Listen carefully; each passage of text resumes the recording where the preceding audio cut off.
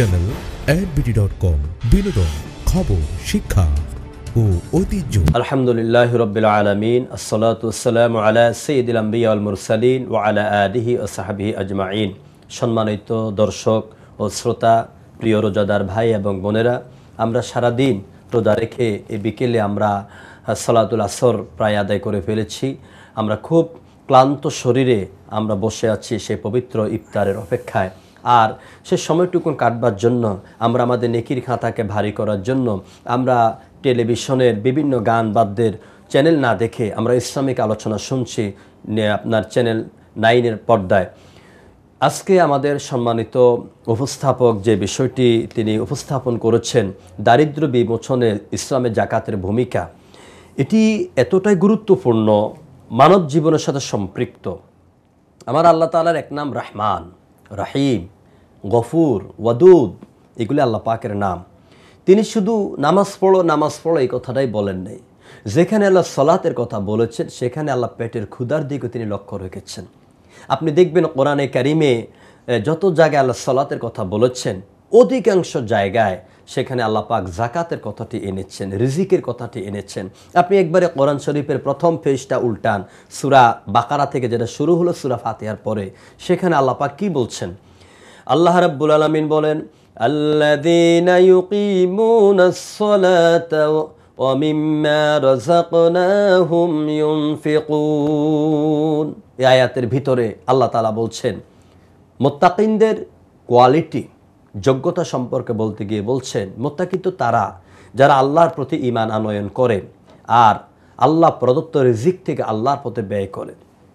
এখানে সলাতের সাথে রিজিকের কথা আসছে, কারণ এই রিজিকের বিষয়টি অত্যন্ত গুরুত্বপূর্ণ। কোনো মানুষের পেটে ক্ষুধা, খুব ক্ষুধার যন্ত্রণা, আপনাকে পেটে ক্ষুধা নিয়ে নামাজে দাঁড়াতে বলা হয় নাই। ইসলাম বলেছে তুমি আগে তোমার পেটকে ঠান্ডা করো, তারপর তুমি সলাতে দাঁড়াও।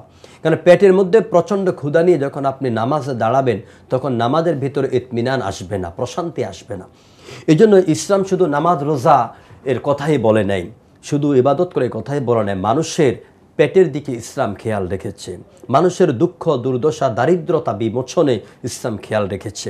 সম্মানিত দর্শক এবং শ্রোতা, সুবিজ্ঞ আপনারা সকলেই, আপনারা পড়াশোনা জানেন ইসলাম নিয়ে বা সাধারণ শিক্ষা নিয়ে সকলেই পড়ালেখা জানেন। আপনারা দেখেছেন বা আমরাও জানি যে পৃথিবীতে মানুষের এই দারিদ্রতা বিমোচনের জন্য, অর্থনৈতিক অধিকার রক্ষা করার জন্য, অর্থনীতির চাকাকে, ইকোনমিক্স যেটাকে আমরা বলি, এটা চাকাকে সবল করার জন্য আমরা পৃথিবীতে দেখতে পাই, পড়াশোনা করে জানতে পারি যে অনেকে অনেক রকম মতবাদ পেশ করেছে। এত অল্প সময়ে তো সব কথা বলা যাবে না, আমি সংক্ষিপ্তভাবে বলছি।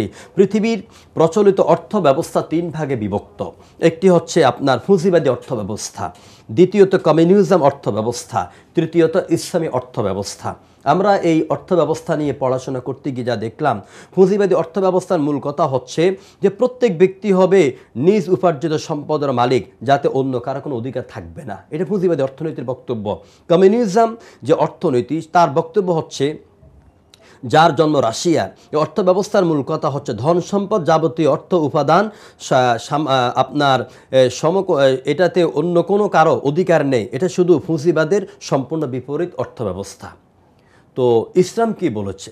ইসলামী অর্থ ব্যবস্থা বলেছে উল্লেখিত 2টি মতাদর্শের সম্পূর্ণ বিপরীত হচ্ছে ইসলাম। ইসলাম বলে আমি খাবো, সবাই খাবে, এটাই হবে, এটাই হবে। আর ওরা বলে কেউ খাবে, কেউ খাবে না। হ্যাঁ, ইসলাম বলে তা হবে না, তা হবে না। তো ইসলাম জাকাত ভিত্তিক যে অর্থ ব্যবস্থার কথা বলেছে, এই জাকাত এই মাহে রমজান আসলে পরে আমরা সকলে জাকাত দিই, যাদেরকে আল্লাহ পাক সে সম্পদের মালিক করেছেন। কিছু লোক আসলে জাকাত দেওয়ার ভয়ে কত রকম রাস্তা খোঁজে, না দিয়ে নিয়ে সারতে পারে। আমি আপনাদের সামনে জাকাত শব্দটির অর্থ আগে বলতে চাই। জাকাত শব্দের শাব্দিক অর্থ হচ্ছে আন্নুমা, এর অর্থ হচ্ছে পবিত্রতা অর্জন করা। জাকাতের অর্থ হচ্ছে ওয়াল বারাকা, বৃদ্ধি পাওয়া। আল্লাহ রাব্বুল আলামিন এই জাকাতের বিষয়ে প্রায় নবীর উপরে আল্লাহ পাকে দায়িত্বটুকুন দিয়েছেন। এই জাকাতের মূল কথা হচ্ছে যে মানুষের সম্পদ পবিত্র হওয়া এবং মানুষের সম্পদকে আল্লাহ পাক বৃদ্ধি করতে চান। তাই এই জাকাতের গুরুত্ব ইসলামে এত বেশি। ইসলাম 5টি পিলারের উপরে দাঁড়ানো: ঈমান, সালাত, সাওম, হজ, জাকাত। এই 5টি পিলার। কেউ যদি একটাকে অস্বীকার করে, ইচ্ছা করে, সে কাফের হয়ে যাবে, এ ব্যাপারে কোনো ছাড় নাই। তো জাকাতকে কেউ দিতে অস্বীকার করলে এটাকে এই বিধানকে অস্বীকার করে সে কাফের হয়ে যাবে। সুতরাং এই জাকাত দেওয়ার দায়িত্বটা আল্লাহ পাক সব নবীর উপরে দিয়েছেন। যেমন কোরআনে কারীম আল্লাহ পাক বলেন, ওয়াজআলনাহুম আইম্মাতান ইয়াহদুনা বিআমরিনা ওয়া আওহাইনা ইলাইহিম ফি'লাল খায়রাত ওয়া ইকামিস সালাতি ওয়া ইতাইজ যাকাতি ওয়া কানু লানা আবিদিন। সূরা আম্বিয়ার ভিতরে আল্লাহ তাআলা বলছেন, আমি নবী পাঠাইলাম, নবীদেরকে কি বানিয়েছি? আইম্মা। ইমামের জমা হচ্ছে আইম্মা। আইম্মা মানে নেতাগণ। সব নবীকে আমি নেতা বানিয়েছি। আমার নির্দেশ অনুযায়ী তারা পথ দেখিয়েছেন এবং তারা কল্যাণের দিকে মানুষকে ডেকেছেন। তারা নামাজ কায়েম করার আন্দোলন করেছেন, আর তারা জাকাতকে আদায় করার জন্য আন্দোলন করেছেন। এরা হচ্ছে আল্লাহর প্রকৃত বান্দা।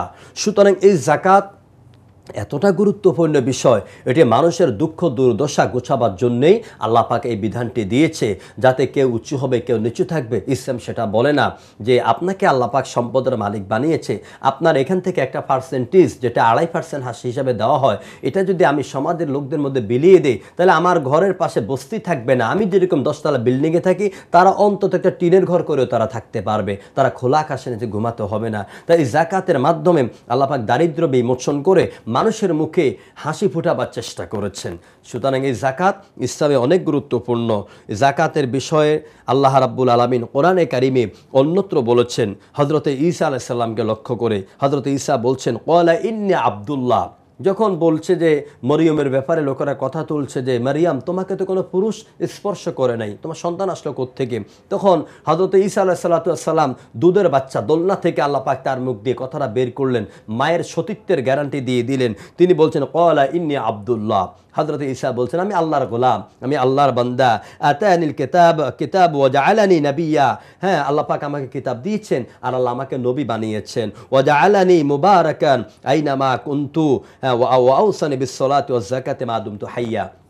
আমি যতক্ষণ পর্যন্ত জীবিত থাকবো ততক্ষণ পর্যন্ত আল্লাহ পাক নামাজ কায়েম করার আর জাকাত দেওয়ার নির্দেশ আমাকে দিয়েছেন। কোরআনে কারিমে এইভাবে আরেক জায়গায় বলেছেন, আকিমুস সালাতা ওয়া আতুজ যাকাত। নামাজ কায়েম করো, জাকাত আদায় করো।